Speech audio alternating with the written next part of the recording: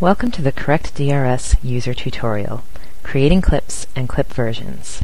In this tutorial, I'll be showing you how to manage media within Correct DRS.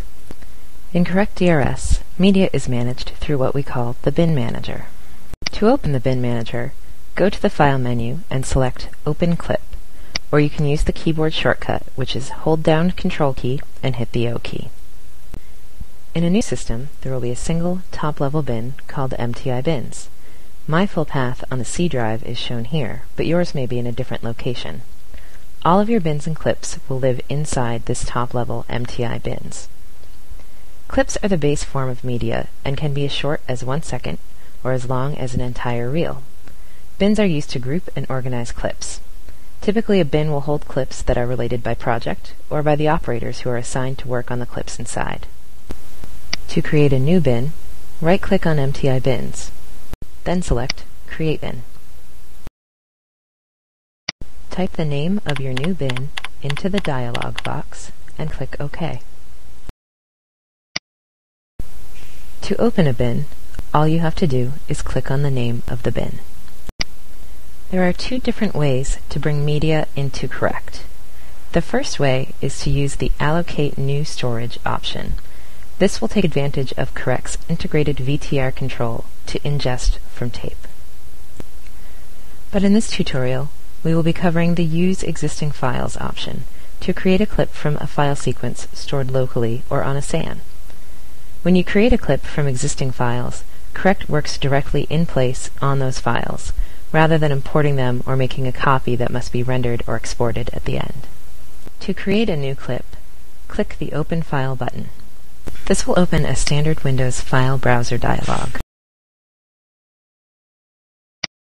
Browse to the folder that contains your image sequence.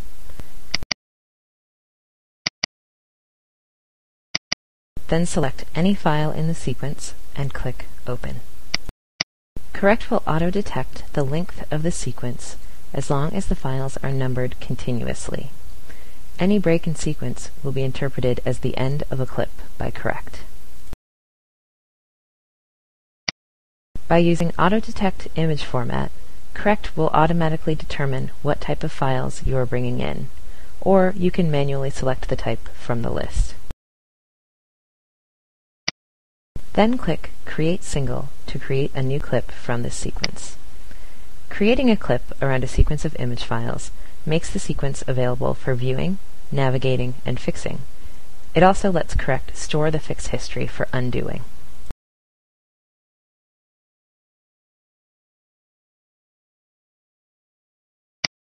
Double-click the clip name to open it in the Correct Navigator. Because Correct works directly on the file sequence, you may want to use clip versions when you work. This will allow you to do your work on a version of the clip and then commit the changes when you are happy with them. You can also use clip versions to get a real-time preview of different settings with full-frame tools such as stabilization or dewarp. To create a new version, right-click the clip name, then select Create New Version. New versions are automatically numbered and created in the Versions panel. The new version is automatically loaded in the Navigator. Now you are ready to work with the version of this clip.